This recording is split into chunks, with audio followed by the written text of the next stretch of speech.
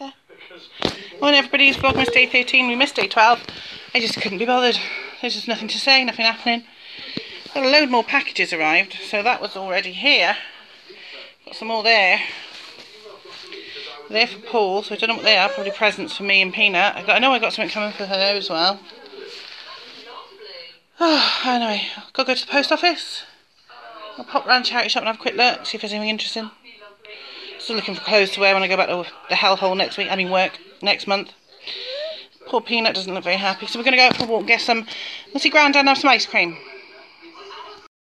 Jennifer's having ice cream. Good girl. You like that, don't you? House number 1, an extended Victorian cottage, can be found in a secluded spot in the quiet village of Woodsley.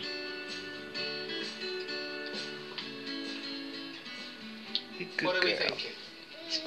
So we're back home from Mum's now. Got the lights on the tree. That's pretty much all the decorations they do, apart from my big Merry Christmas sign up there, because I just don't. I probably will. I will have to in years to come, I know. Got a couple more of Paul's presents to wrap up, so I'm going to do that now.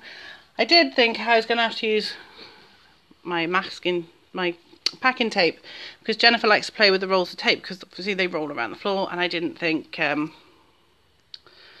be able to find it. But I actually found it. It wasn't too far away, so I got it. So I don't have to use the thick, wide tape. So I'm going to get this wrapped up now, put it under the tree with the other few presents I've already done. Not many. I'll be back in a minute. So I've wrapped up 5 presents so far. It doesn't look like much, does it? But I've still got a few more to do. I'm going to do this one next for Chris and Jennifer, my brother. And I've realised, as usual, because I'm the only one that's organised and does a wrapping early, and because I don't like leaving it till the very last minute. As usual, I'm using up the old crappy paper from last year, and then Paul gets to use the really nice stuff. So I'm a bit peed about that.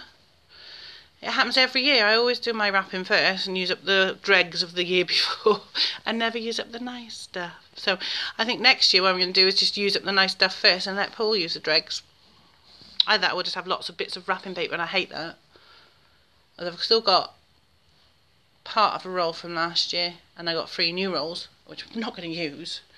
But Paul hasn't done his yet, and we've got to wrap up the stuff from Paul's dad to Peanut and stuff. I'm going to do this one, and then it'll be time for Jennifer's dinner, so I'm just warming some food through for her now. There she is, being all cute. And you? Yeah, you are very cute.